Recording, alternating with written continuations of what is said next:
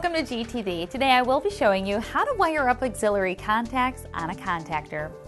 There are many different manufacturers of contactors that have auxiliary contacts as an accessory. The two most common are the side mount and the front mount auxiliary contact.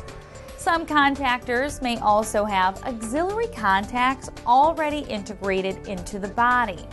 For example, a 4-pole contactor has 3 connections for the line in and a 4th connection to serve as an extra contact.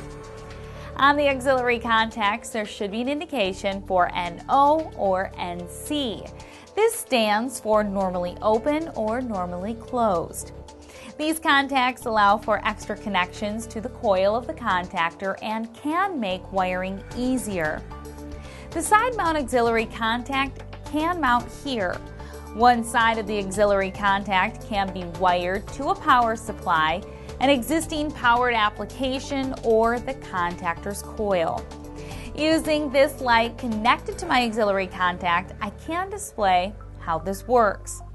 The other end of my contact is connected to the contactor's coil voltage on A1, which should allow the power to go to the contact when the power is applied to the coil. The coil will also close the contact in the process, allowing for the light to turn on. The only requirement is that the coil voltage must match the application voltage wired to the auxiliary contact.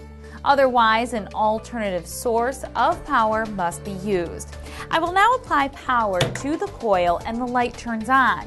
The contact here could initiate any type of application while the contactor is on.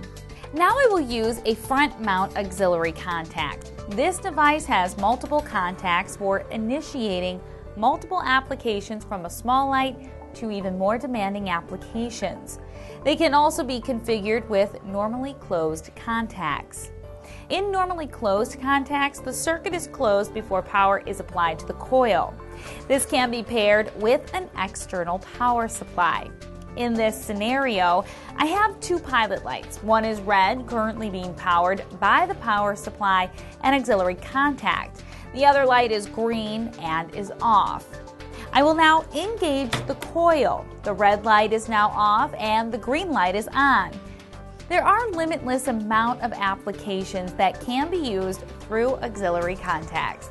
Contactors and auxiliary contacts, along with thousands of other products and services, are available at galco.com.